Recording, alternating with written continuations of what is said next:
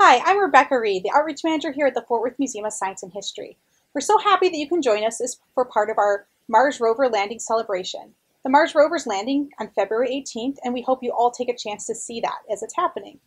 Today, we're going to be doing an activity where we look at the topography of different planets and how water can influence those. Now, on Earth, we have lots of different types of water. We have salt water in the oceans, we have fresh water in lakes and streams and creeks, and we can see evidence of what that water has done on our planet. If you look at Mars' surface, currently it's kind of debatable if there's liquid water. There's some people who think there are, there's some people who think there's not. And most of the liquid water that they're thinking of is kind of frozen under ice and in salt. But by looking at the surface of Mars, we can see where there was formerly water. Lots of the landforms and lots of the things that we see on the surface of Mars resemble the ones we have here. So to do this today, what you're going to need a few different things. You're going to need a piece of copy paper. You're going to need a towel or a microfiber towel, something to catch water in case you spill. You're going to need water-soluble markers in a couple different colors. You're going to need water, and then you're going to need something to drop water with. So you can either use a pipette or a water dropper bottle. Now, if you've never used a pipette before, I'm going to give you a quick crash course on how that works. So you're going to squeeze the bulb at the top, you're going to stick it in the water, you're going to let go, and that sucks up the water. Now, what's important to remember is when you're getting the water out, we just want little drops. So you're going to very carefully, slowly squeeze it. And you may want to practice over your cup first if you've never used one before. If you push it really hard, what you get is a stream of water like that, and that is not what we need for today's experiment. So the first thing we're going to do is you're going to take that piece of paper, spread out your towel so you have a nice flat surface to work with, and you're going to take that piece of paper and you're going to crumple it into a ball. And so what we're doing here is we're kind of creating all sorts of different paper mountains and paper valleys and different things. Then you want to carefully flatten it back out, but not all the way. And you also want to try not to rip it.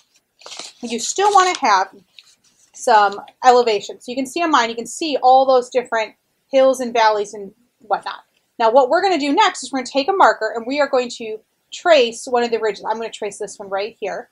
And what you're going to do is you're going to put it down on your table. You're going to pick a color and you are going to color that ridge nice and dark with lots of ink.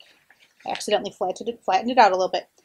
You want to make sure you have lots of ink on that ridge. And a ridge is sort of the top of a mountain. And so once you've done that, you can see I've done mine here. Then we're going to take our dropper and we are going to drop drops of water on there and we'll see what happens. Now I want you to stop and think before and make some predictions about what you think will happen. Is your water going to go uphill? Is it going to go downhill? What's going to happen with the ink? These are all really good things to think about. So I'm going to drop some water on.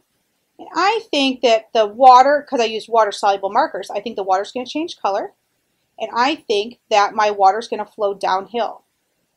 And I was right. Now, if you keep adding water, you can see where it flows. And eventually, it'll flow to different little valleys and things. And you'll kind of have a little lake.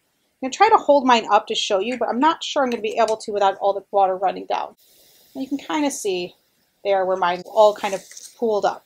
Now, you can keep doing this. You can try other colors on other ridges and see what happens. I'm going to do this one right here. And you can see you put a lot of ink there.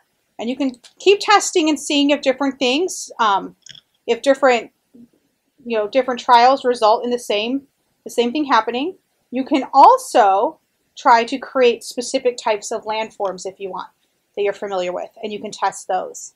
So these are all, it's kind of a great way to kind of look at how water flows and how the topography of a planet and is influenced by the water on the surface. I want to thank you all for joining us today for our Mars rover landing celebration, and we can't wait to see you again at the Fort Worth Museum of Science and History.